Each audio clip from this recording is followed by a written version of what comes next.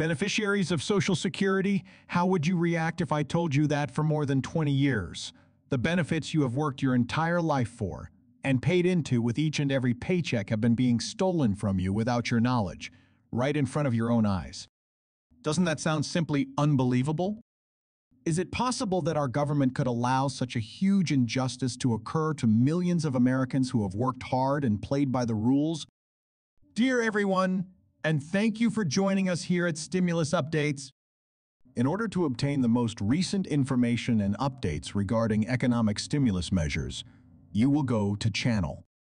Today, I am Ali, your host, and I am pleased to inform you of some exciting new developments that have occurred.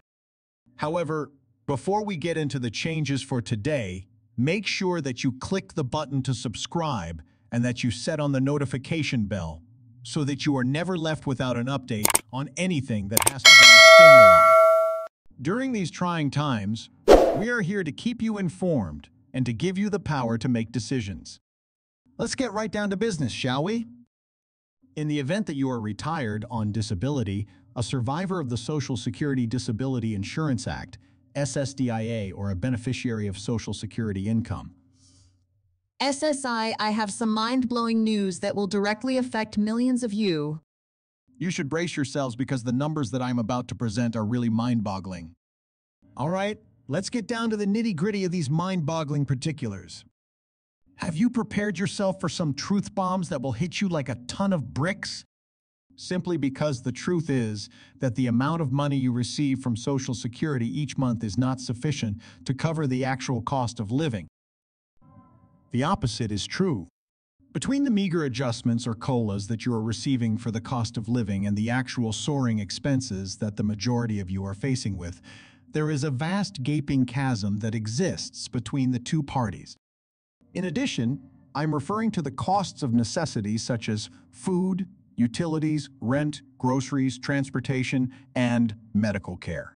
Take a look at this disturbing statistic that spans the years 2000 to 2022, which is more than 20 years.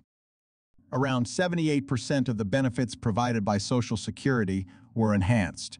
At first glance, you could be thinking, hey, that's not necessarily a terrible thing. Having a boost of 78% is not bad at all.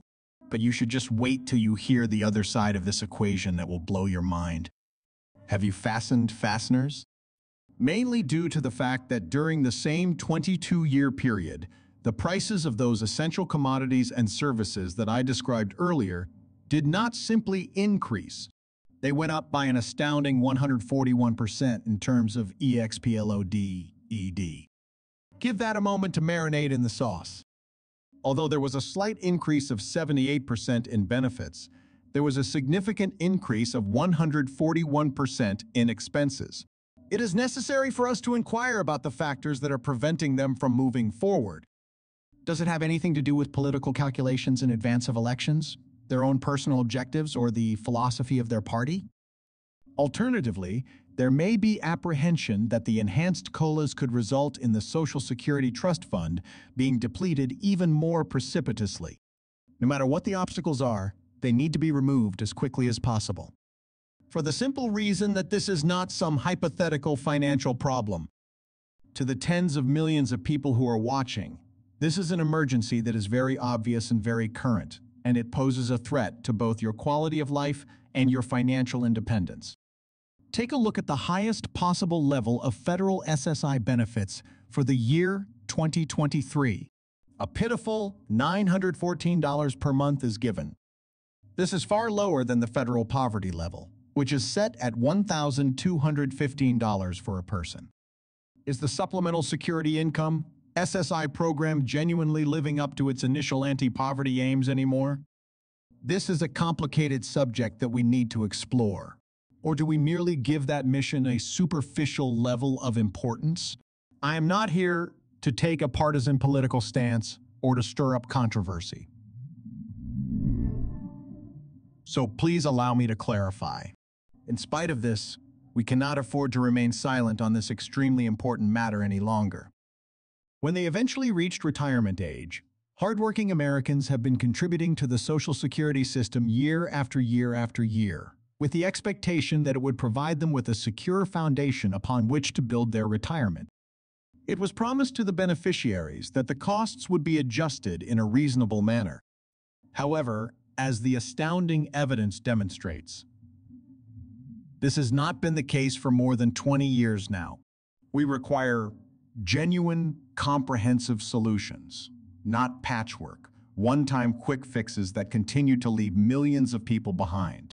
A straightforward modification to the more precise CPIE could have been implemented and ought to have been implemented back in the year 2000, when this concerning trend was already plainly clear.